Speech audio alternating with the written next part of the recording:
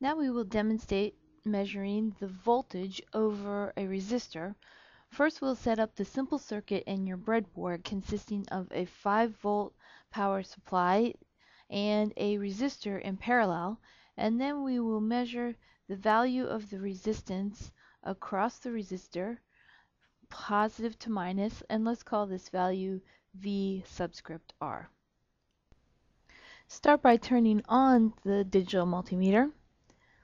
The default mode is to measure voltage in constant current. Notice the units are in millivolts DC. Now you can manually set this by activating the button DCV. Put the positive terminal in the upper right corner and the negative terminal in the middle and set up your circuit to measure this 5-volt source in parallel with the resistance, and we're going to measure the voltage over that resistance. The circuit is set up in the breadboard. Notice that the power supply is connected in parallel with the resistor.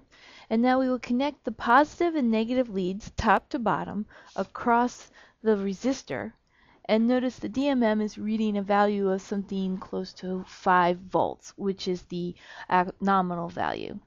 A close-up here will indicate that the value is in parallel such that the positive or the red lead is connected to the red lead of the power supply, and the black lead of the DMM is connected to the black lead of the power supply.